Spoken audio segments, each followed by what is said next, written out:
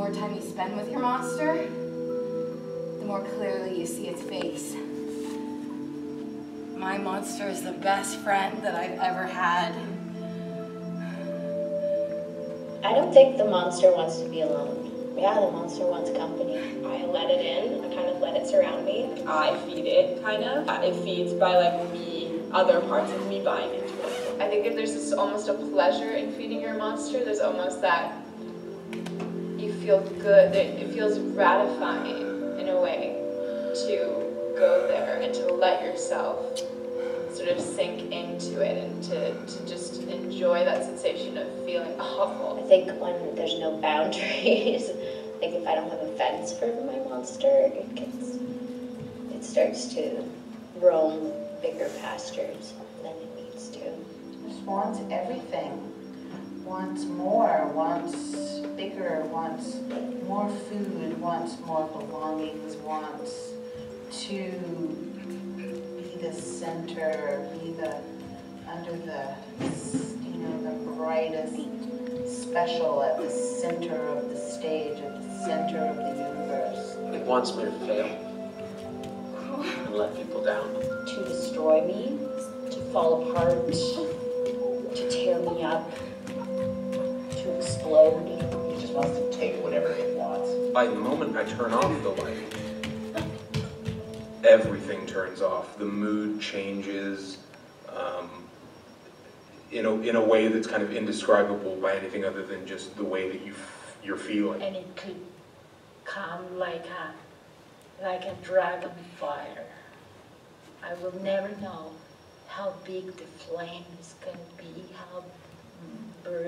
how much it's going to burn. Monsters don't want things, they need things. Wanting suggests choice, and monsters don't have choice.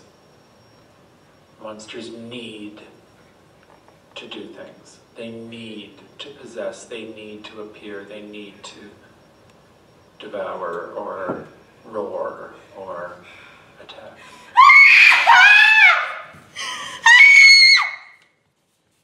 I don't want to feed it. I want it to die. I want to torture it. They're there all the time. They're with us. They're inside us. They sleep beside us. They walk within us, and they can appear at any time.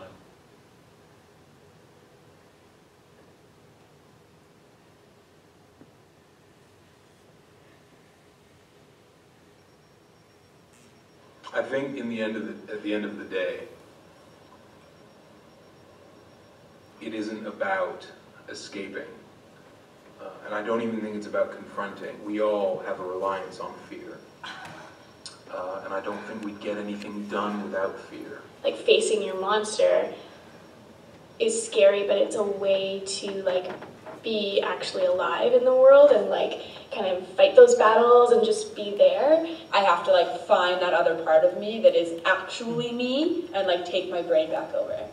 Failure is just a step closer to getting better. I guess the monster is part of reality. For being human, we all have a monster. I learned to minimize it. I learned to live with it. I learned to recognize it, but not necessarily acknowledge it or embrace it. To recognize when it's had its wish and then make new choices. You should never be able to escape your monster, because your monster should forever be chasing you in order to push you. And that way, you know, what you're going towards means more, because it's more than a goal, it's